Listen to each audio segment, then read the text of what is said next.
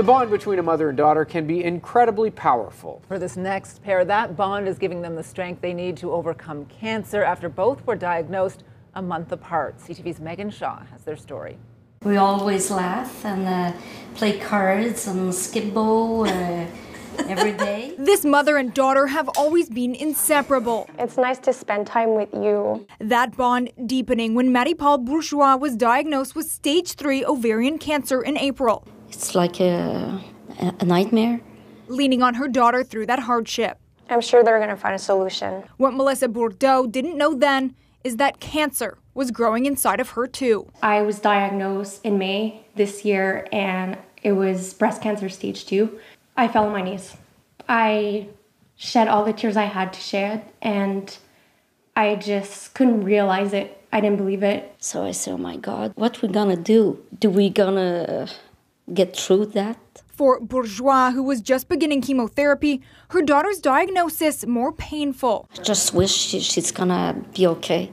She's only 30. Bourdeau has undergone a double mastectomy, both also starting chemotherapy. This is a wig. I lost my hair.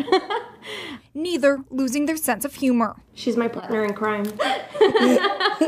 Always finding strength in each other's bravery. To be honest, it developed a mother-daughter bond that I could never imagine before.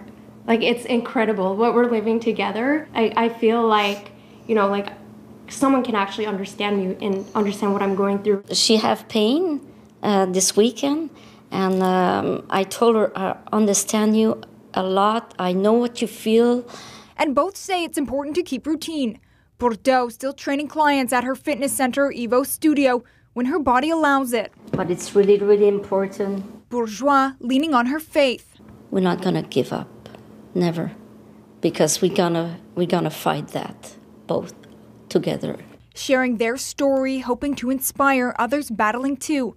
My lesson for cancer, it's live your life, live the day. As they vow to beat this. And I keep believing every day. And I believe that God put this on my path because I can conquer it, and she can too. Megan Shaw, CTV News.